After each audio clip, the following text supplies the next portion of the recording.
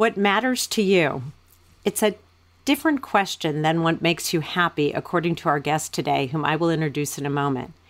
Happiness stems from what really matters to the individual, and many of us have lost our collective understanding of what matters means. But it's not too late. There's hope for our youth, and there's hope for the rest of us. Finding out what matters to each of us is a very personal journey. To be seen, heard, and valued so that each of us becomes a valued member of society and can give back is the essence of understanding what matters, and in turn guides us in seeing others and encouraging the concept of mattering for them. Each of us has a uniqueness that once we intrinsically honor that, we are able to then actualize that and share our uniqueness in a positive way to others. However, when that is never offered or taken away through making us feel invisible, basically that we don't matter, we make choices that can hurt us and society. I recently had the privilege of attending my son Tyler's graduation from Oregon State University and was deeply moved by the commencement speaker, Charity Dean, the recognized public health physician who has been commended for her work in predicting the danger of the COVID-19 pandemic very early. She not only shared her incredible story of determination, perseverance, but most importantly, her sense that she mattered in the face of an environment that had low to no capacity to see her, basically where she and how she was raised. She talks about the ability to write one's own story. And there are often, or maybe always, forks in each of our roads where there are decision points, what she calls a version number 1 and a version number 2. We choose what version of our story that then unfolds. This is particularly challenging when we face what feels like insurmountable barriers. Given the opportunity to be in an environment where being seen and heard matters to those around us, meaning our parents, caregivers, teachers, partners, and friends, demonstrates to us the powerful lesson that we matter. If we matter, we can truly be global citizens, because we not only live a life that is meaningful because we matter, we recognize the importance of seeing and hearing others as they matter too. It sounds so simple, but it takes paying attention and putting our adult agendas aside. Not easy to do, as we all have them, whether for our own offspring or anyone we are mentoring, while we truly listen to them and what matters to them. Recognizing the importance of what matters can be taught, ideally when we are young, and in an environment that is conducive to truly being present and enabling our younger generation to feel seen. However, mattering is important to everyone, and I'm guessing that my guest today would agree that being seen and heard is also important for all of us as adults. Welcome to Small and Gutsy, our podcast featuring nonprofits and social impact organizations under $10 million.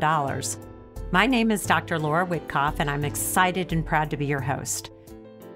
We hope you'll love the stories as much as we do, and perhaps you will find needed services, a job, volunteer, invest in, or donate.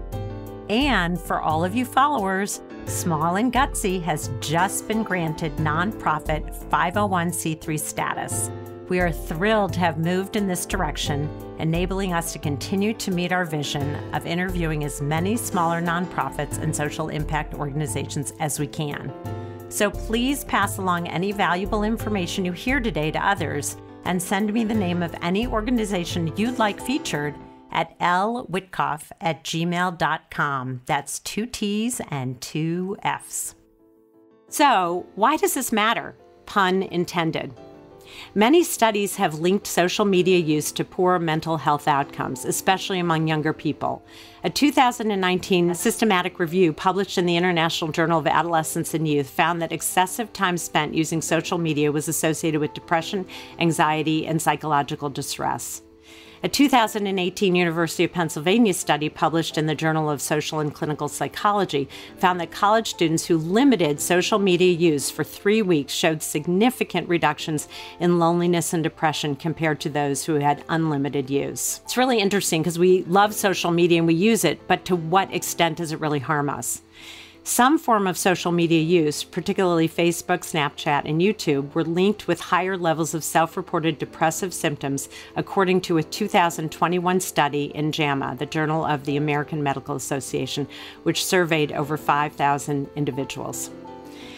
And I want to give you a few more data points. According to the World Health Organization, globally, 1 in 7 10 to 19-year-olds experience a mental disorder, accounting for 13% of the global burden of disease in this age group. Depression, anxiety, and behavioral disorders are among the leading cause of illness and disability among adolescents. Suicide is the 4th leading cause of death among 15 to 29-year-olds. The consequences of failing to address adolescent mental health conditions extend to adulthood, impairing both physical and mental health and limiting opportunities to lead fulfilling lives as adults. That's why I think this truly matters, not just for youth, but for all of us. Look, we all know COVID-19 didn't help and probably fast-tracked this fallout, which was happening anyway. If COVID did anything, it highlighted and pronounced the issues where we now can make decisions about how to address them for our youth and ourselves. The Mattering movement, created and spearheaded by an incredible dynamic foursome, one of whom we will meet shortly, is my guest today. Jennifer B. Wallace, Chief Mattering Officer, and I just love that title, is an award-winning journalist and author of the new book, Never Enough, When Achievement Pressure Becomes Toxic and What We Can Do About It. I love that there's a piece about what we can do about it. She is a frequent contributor to the Wall Street Journal and the Washington Post and appears on national television to discuss her articles and relevant topics in the news. She's a graduate from Harvard College and began her journalism career at CBS 60 Minutes, where she was part of a team that won the Robert F. Kennedy Award for Excellence in Journalism. She is a journalism fellow at the Center for Parent and Teen Communication at the Children's Hospital Philadelphia. Jennifer serves on the board of the Coalition for the Homeless in New York City, where she currently resides with her family. Her fellow founders also need to be mentioned, although they couldn't be guests today on Small and Gutsy, and I think then that would be an episode that would probably be about 4 hours because it's incredible. She's an incredible team. CEO Dr. Sarah Bennison is an educational leader, activist, and founder of Trinity School Office of Public Service, a thought-leading service learning initiative engaging students, faculty, families, and alumni in ongoing meaningful community engagement, work, and social impact curriculum. Wow. Dr. Bennison is also the founder of a children's sleepwear company for social good, Bennison Gives, which emerged from work she was doing to support infant and maternal health in Burundi, East Africa. Chief Creative Officer Kim Towner is a seasoned entertainment executive known for developing creative talent, content, and retail initiatives across consumer product categories and varied distribution tiers. As the Schultz family executive in charge of the Peanuts movie, she led the brand relaunch strategy and execution worldwide to $2 billion plus in global retail and $250 million at the box office, and a Golden Globe nomination for Best Animated Film, her Peanuts by Schultz animated series produced and distributed with France Télévisions, which I'll probably mispronounce terribly, landed an International Emmy Award nomination for Best Animated Series. And finally, Chief Strategy and Operations Officer Kimberly Kravis, who has spent the past 2 decades supporting, advising, and guiding nonprofit organizations, especially as they progress through crucial strategic periods.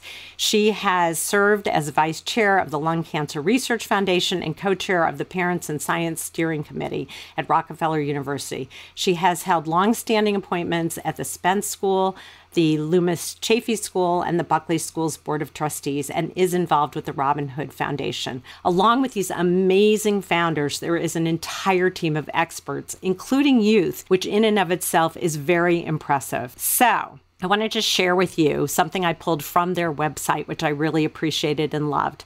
The Mattering movement answers the question, what can we do to combat the pandemic of loneliness and despair that are harming our youth? How can we combat today's widespread mattering deficit? I am so very excited to introduce my guest today, and I'm going to shift it to her more colloquial name, Jenny Wallace, who will share her passion on mattering, about which I cannot wait to hear, as I believe this might change my life for the better, as it already has. As I told you before we started recording, Jenny, I constantly ask myself when I'm faced with something, something that is disappointing or something I'm upset about, is I say to myself, does this really matter? Like, what really matters to me?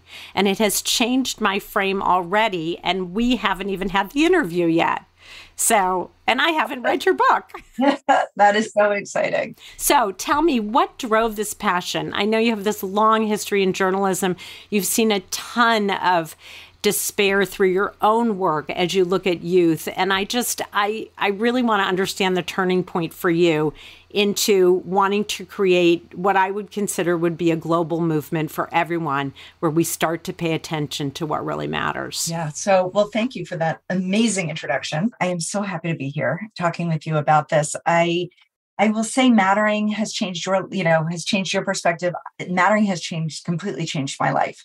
It has become my North Star, both in my work and in my relationships with family, friends, and strangers. To give you a little bit of background about how I got to the Mattering movement, I've been a journalist for many years. And then in 2019, I also have 3 teenagers, and that's relevant for what I'm about to say. So in 2019, I wrote an article for the Washington Post about 2 national policy reports, one by the National Academies of Sciences and another by the Robert Wood Johnson Foundation. So 2 very, important journals that our government, uses to create policy.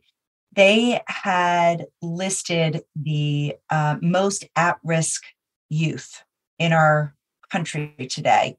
It was people that you would imagine, children living in poverty, children with incarcerated parents, children of recent immigrants, children living in foster care. And then there was a new group added to our most at-risk youth. And it was a surprising announcement.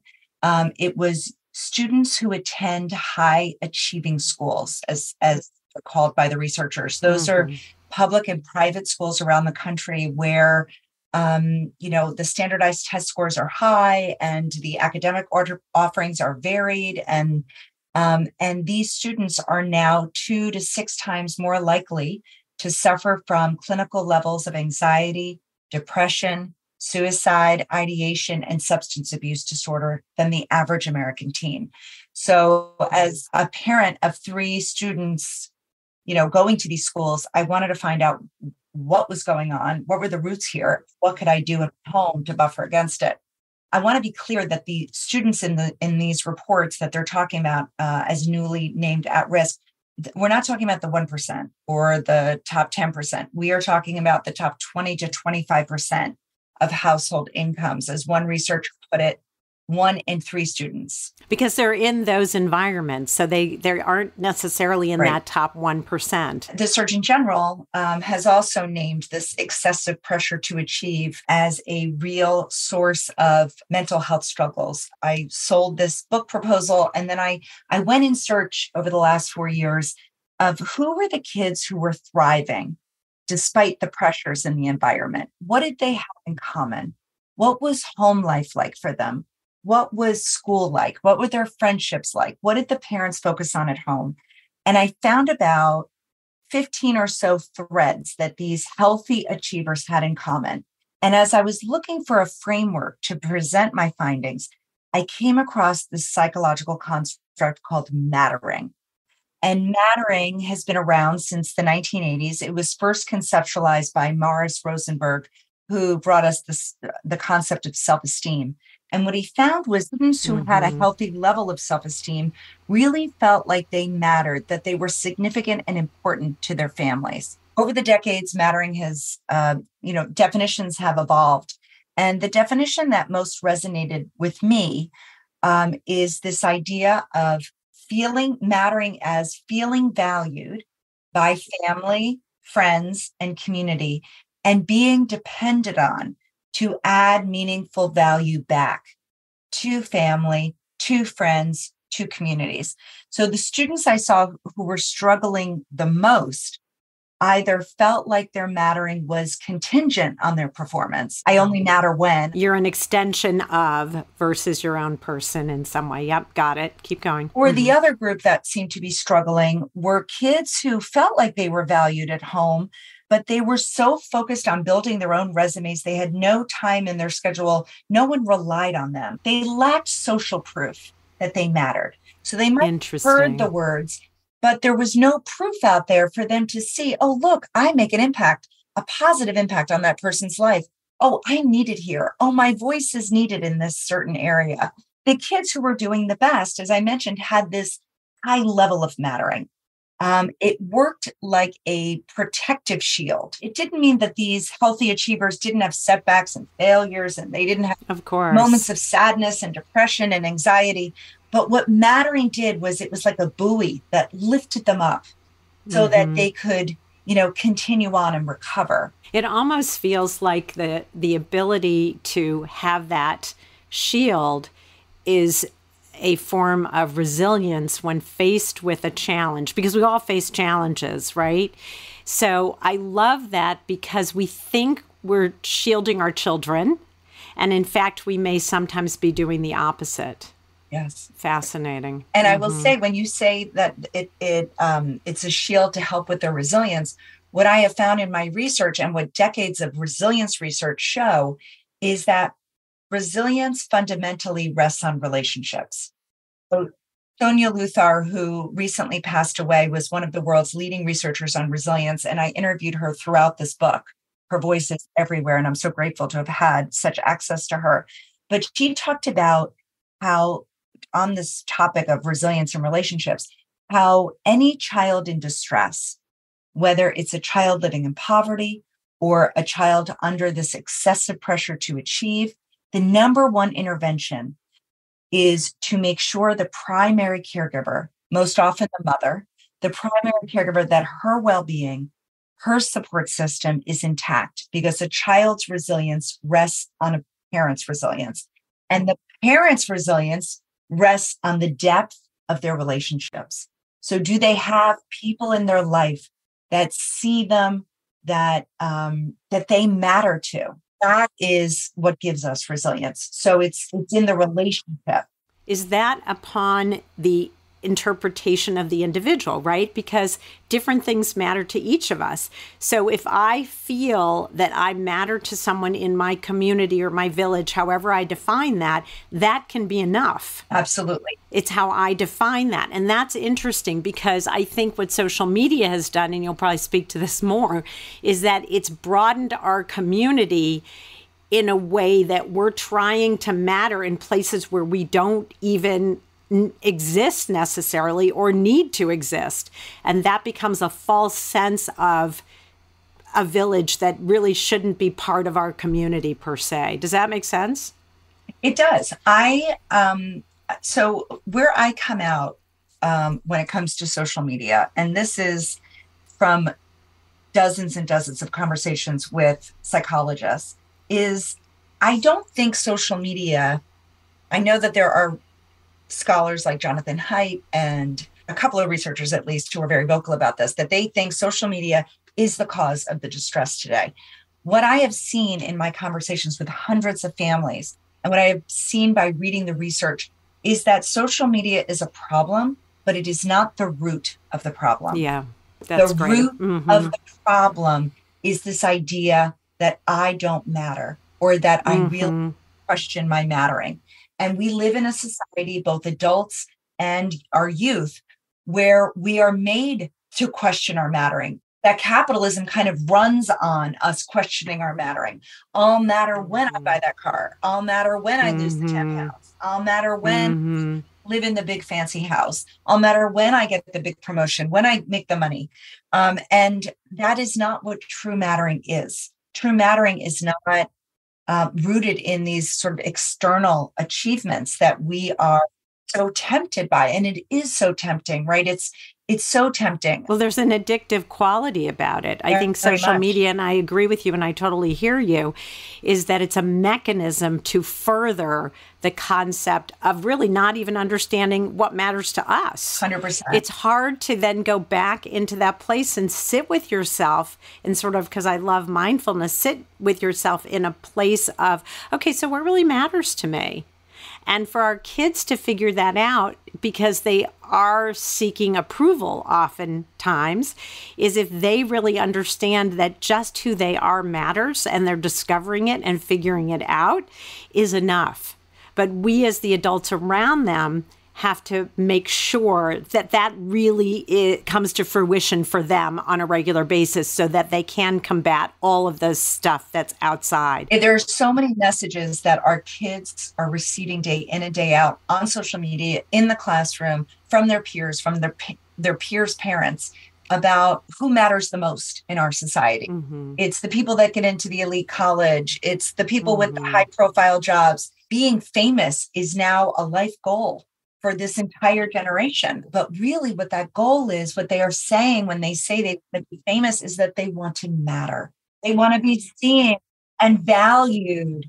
And unfortunately, what any famous person, and I know many, what any famous person will tell you is that there is no mattering when it comes to fame. What really matters, as we talked about earlier, are the deep, nourishing relationships of people who really know us and see us and love us, flaws and all. I always love collaboration and building together, and because I think the outcome is always better.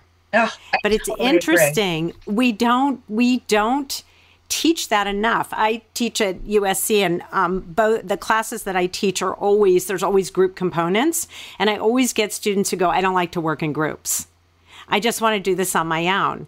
And I think to myself, I get that. It can be easier. You don't have to deal with personalities or management or any of that stuff. And at the same time, I firmly believe that's not what our life should be about.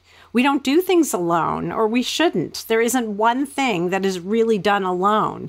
We have our personal achievements that we work on, but it's often within the context, or almost always in the context of other people, either who have helped us or supported the idea or been a coach to us or any of that. And so I think sometimes the word ambition, I think we should redefine that. Well, I write an entire, one of my big aha moments in writing this book was the idea that you talk about with I call it interdependence, that the goal of American parenting, right, is to raise, independent kids. And that is a worthy goal, right? I do want my kids to be able to go out there and support themselves and, live but really there's a bigger goal that we want for our children. And that is a more profound goal. And that is to give them the mindset and the skills of interdependence, being able to rely on people in healthy ways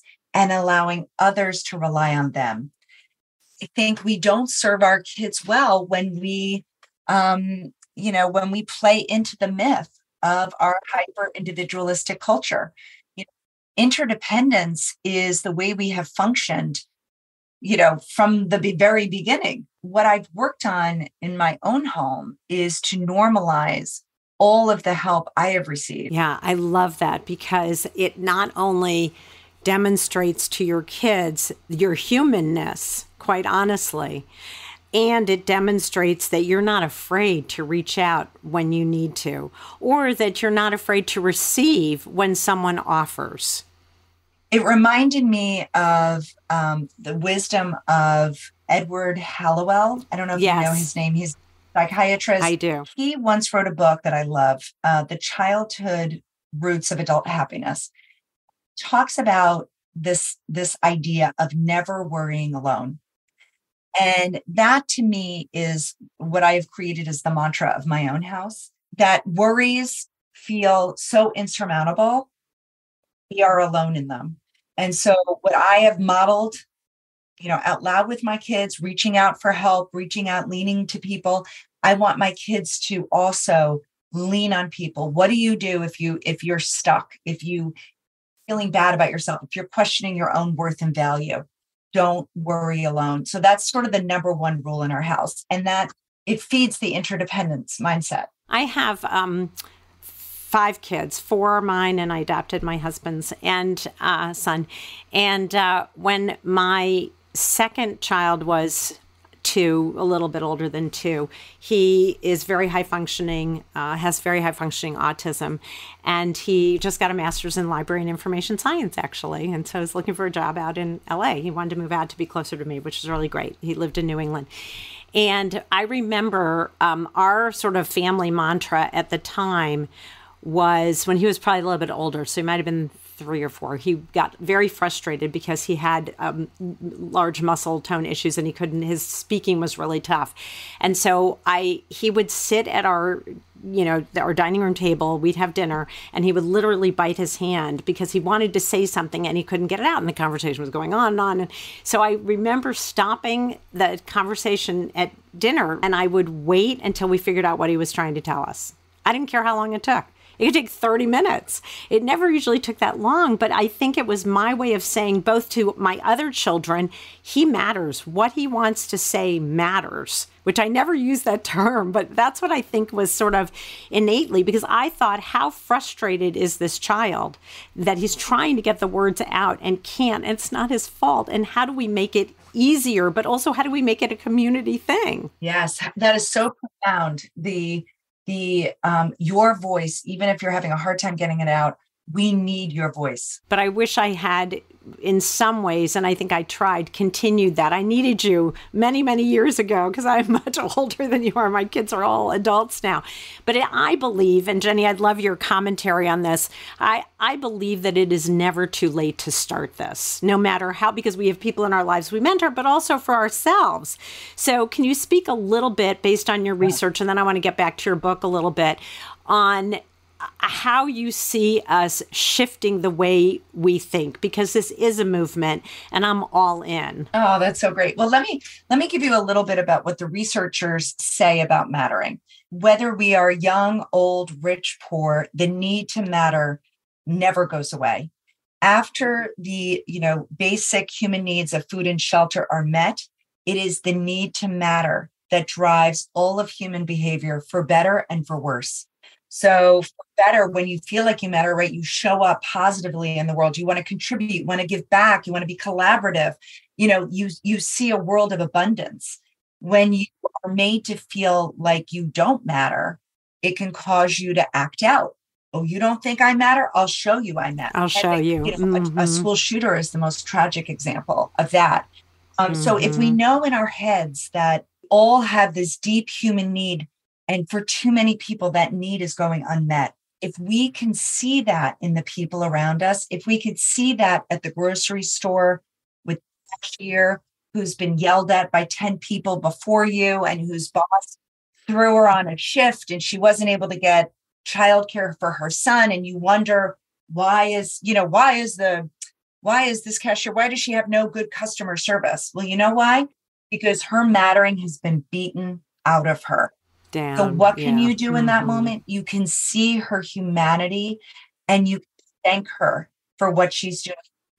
You can appreciate her. And we all have the time to do that, even if we think we don't. Because I think personally, it takes more time to fight that and get what you need and be in this rush than to take that moment and sit and be responsive to someone else's needs in that moment. Absolutely. And invariably, whenever I've been in that space, I always have a great outcome. And I actually walk away feeling probably, better than the other person or just as good. I mean, it's really quite remarkable when you start to do this or practice this. When you start to see that you can unlock mattering in other people, it only feeds your own mattering. I know in your book, you have ideas and techniques, because I've read pieces and I can't wait to read the whole thing, cover to cover.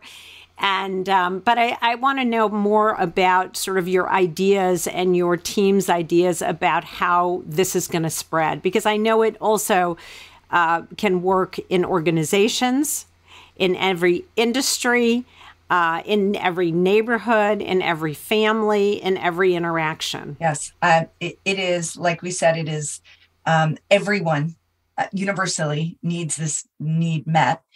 So the book sort of focuses on these high achieving youth, these youth who are attending these competitive schools, and how to fill their mattering. I've had so many early readers read the book and say, I need more, right? You convinced me. I want to lead a life of mattering. I've gotten the tips for my kids.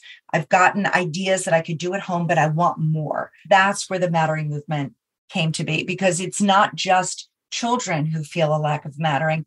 American adults are feeling a lack of mattering too. Retired people, that is a very hard transition. When children leave the home to go to college or to move out and go to their own apartment, there is a mattering void that's left over. So our mattering it's never constant over the course of life. It fluctuates. My long-term thinking is to give people the skills and the tools to to locate genuine needs in the world and to match their strengths with those needs so that they can have this like just well of mattering. So where I see it starting, it started with the book, and that's the tip of the iceberg with mattering, right? Our achievement culture, that never enough feeling, that never enough feeling is really this universal feeling. The nonprofit is starting with giving parents more tools. So there are tools in the book, but then we're giving them even more tools through the website. We will be doing a speaker series with the leaders in the research on mattering to talk about practical applications. So we're first starting with parents and children. We're also going into schools and starting something called the Mattering Project, where teachers can, and the reason we have so many youth student advisees is that we want them to run these projects in school. I love it. So it's exactly what should right? happen. So it's led by them with a teacher advisor. But it's teaching them and giving them the skills to identify genuine needs. So it's not, what do you want to do to give back? It's what actually is needed by the people in your community. That also is about taking control in a way of, rather than making assumptions, exactly. Which I love that. Yeah, Dr. Sarah Benison, who's one of my co-founders, has this whole curriculum that can be used in schools to sort of foster cultures of mattering. So those are that's sort of the first part. And then we're moving into mattering at work and mattering, in midlife and beyond. And I think that we have to start thinking about retirement, not just do we have enough money in the bank, but do we have enough mattering? And how can we keep our mattering account full when it's not as obvious, where we could go to fill up that mattering tank? We're looking also to give resources to retirement communities and people who are retiring, sort of mattering circles where they can also talk about, locating genuine needs in the world and how they can locate their strengths, because a lot of people don't know. A lot of people, I think, don't know that they matter because they don't know what their natural strengths are. We actually, on our website, thematteringmovement.com, we have a link to what's known as the VIA Character Survey. I did mine. Yeah. I thought it was great. It's terrific. I did it. So it's a free survey. Yeah. It's a free tool that was created by Marty Seligman and Christopher Peterson, two of the leading grandfathers. Seligman is the positive psychology movement, right? It's great. As Christopher Peterson. He's passed away now, but he was at the University of Michigan.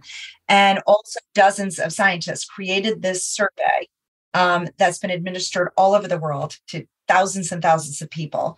And it's free. And you can go on there, they ask you your questions, and then they identify your core strengths. And they also have a survey for young people. So I did this also with my children, and you can see what your natural strengths are. And then a parent's job is to help a child see those strengths and try to match them to the needs in the world. For example, my daughter, is very concerned. We live in New York City and the homeless population is very large, and it concerns her. And so she wants to help them. She feels like, it's very easy to just walk by homeless people because there are so many of them. She wants to tell their individual stories, and she is a great storyteller. And I said, what a wonderful thing for you to do, because you are a great storyteller, and what a great way to use that to help this vulnerable population feel seen. It's beautiful. And that they matter. So anyway, that's just one example. It's a great example because not only is she putting to use her own skill set, but in an area where then she can elevate the visibility of people who are often invisible in our population, as much as many people are doing lots of amazing things to help the unhoused. And at the same time, it's a growing population from COVID, but also just in general, because we haven't addressed it properly, and it's hard. LA is the same way. It's a really challenging problem, and also the lack of mental health services. So it's a whole, it's never just one issue alone. But I love that. And I love that people can go on your website, take this survey for their kids as well as adults, and then really seeing, is it matched to what I naturally do? Or are there other ways that I can think about my strengths, matching it to needs that are out there? And the other thing I want to highlight that you said a couple times, which I really love and appreciate, is you use the word genuine. And I want to highlight that because I think that when you give this amazing advice, like, tell the woman who serves you lunch that you appreciate her, that I believe it has to come from a genuine place.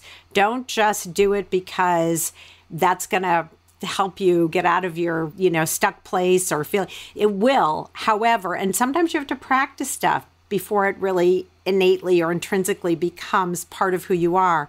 But genuinely understand that you're doing this because you do appreciate what someone else is doing, or you could appreciate the situation that they're in, even if you're not in it yourself. And so I love that because I think being genuine about it adds to your mattering bank 100%. Even a little bit more, 100%. Right?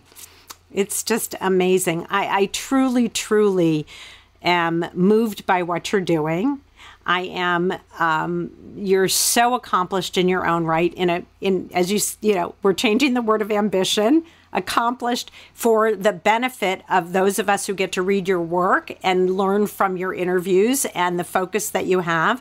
And you have changed your own home life, and I believe you will be changing other people's as well. You certainly have already changed mine as I ask myself, does this really matter? And there are times when I feel like deciding to let something go for the better of the relationship, as long as I don't harbor it, is really significant for me, because what really matters in that context is, am I seeing where the other person is and who they are in this situation? And then can I see myself as well?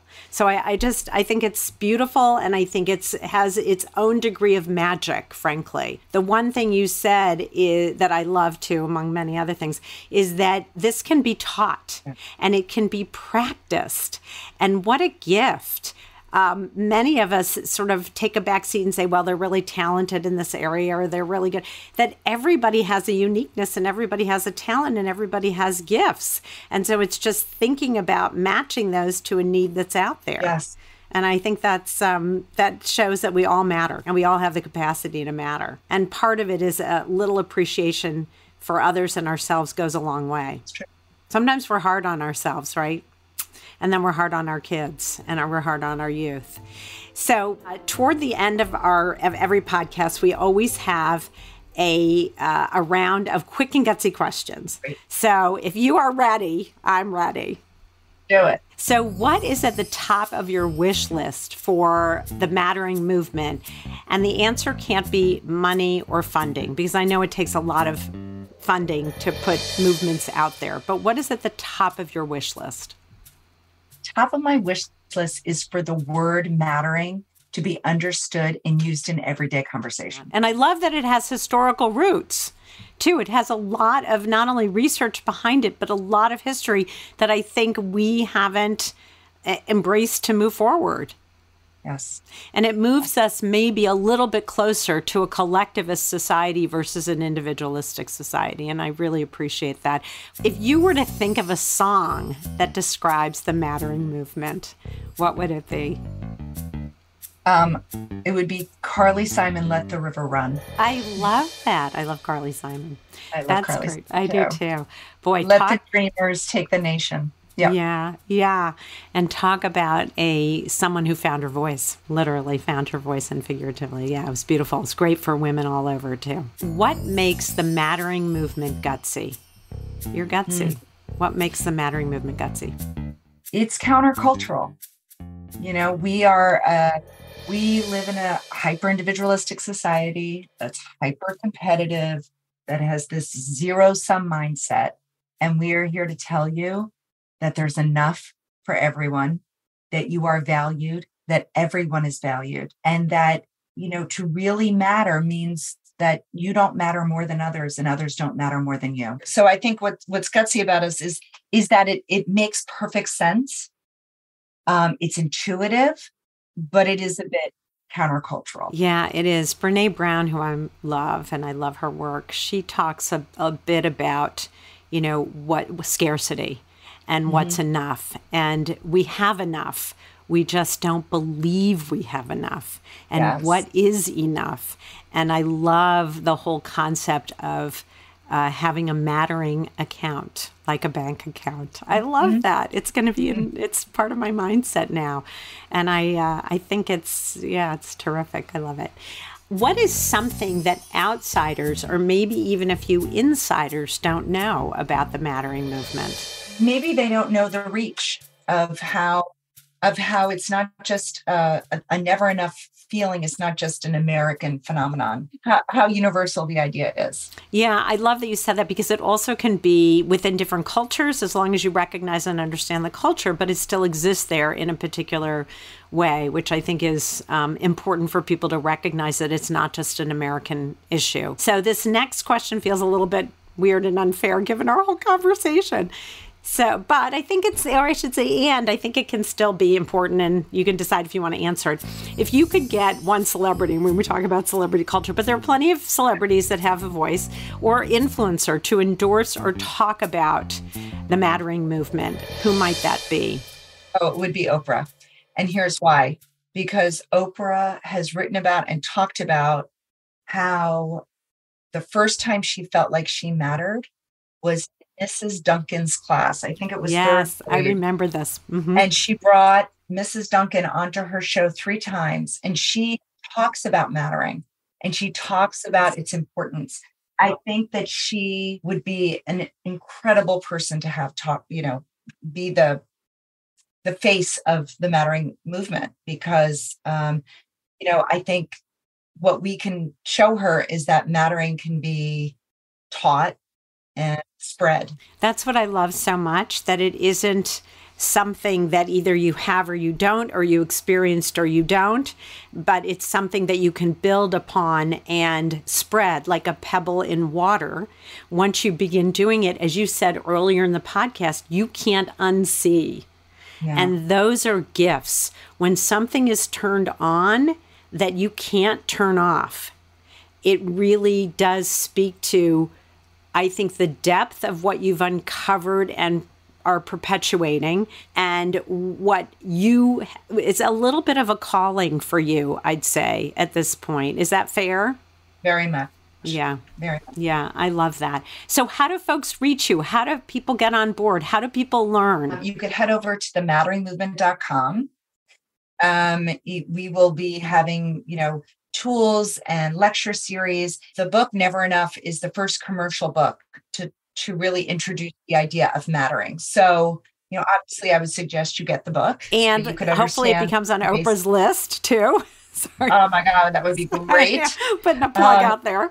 Yeah. It would be awesome. And then we are going to be launching a community around this. So we will be giving people tools, resources, and also a community where we can talk about mattering and give each other advice. And that's what I love so much about mattering. You don't need a PhD to do it. You don't need a PhD to understand it. You do need to be taught how to find it, how to mine for it. And then how to continue to practice it. Exactly. And I think I'm so excited by this. I really, I wish I had even dug a little deeper, even with my intro, because I really now have a deeper understanding. And I did go on your website and I did take the inventory. I had done Strength Finders. I'm certified in MBTI, but I really loved this one. And so I encourage everyone to go on your website and at least take the indicator, or it's not really a test, it's just a question questions that really come to a point of where it explains a bit of how you answered the questions, and you answer them as honestly as you can with your sort of intuitive sense of this is what I think or this is who I am. And I love that it's also for youth, that it's not limited and shouldn't be, because if we can start with our youth really having them feel valued and seen and that they matter, it will over time change, I believe, change our society. And it starts with those of us who have that kind of influence, and you're very much in the forefront of that. And so I so greatly appreciate everything that you're doing. And I really appreciate the time you spent with me. This was great. I love this. I love this. Thank you for having such a rich, deep conversation about it. The reason I haven't read your book is it's not out yet. So Your book comes out in August. Yep, August 22nd. 22nd. I am going to be on the list to purchase because I think it'll be, I think first of all, it'll be incredibly interesting. And I think your research, I'm not a journalist. This is not part of the podcast. I always say that. I'm a therapist by training and have moved into organization development work. But what I love is that you are a journalist. So you ask the tough questions. And in this context, you really not only looked for answers and threads, as you talked about, you looked for ways that we can replicate those threads you found that made a difference in our youth and can be applied to other aspects of society. And I love that. All of the Small and Gutsy episodes can be found on the Intrinsic Group website, which has a Small and Gutsy page.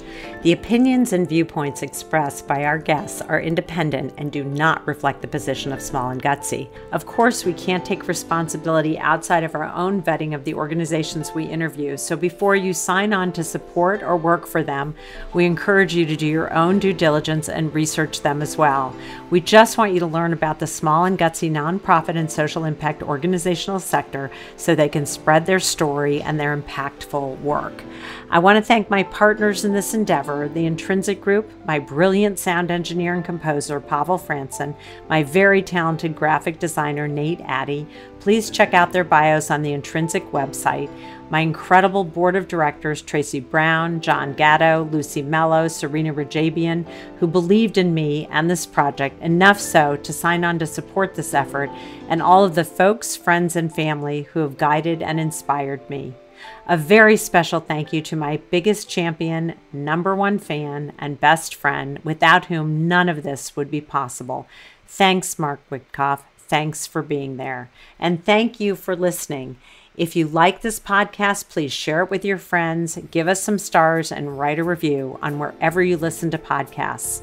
From small and gutsy to big with impact, I'm Laura Witkoff. Thanks for listening.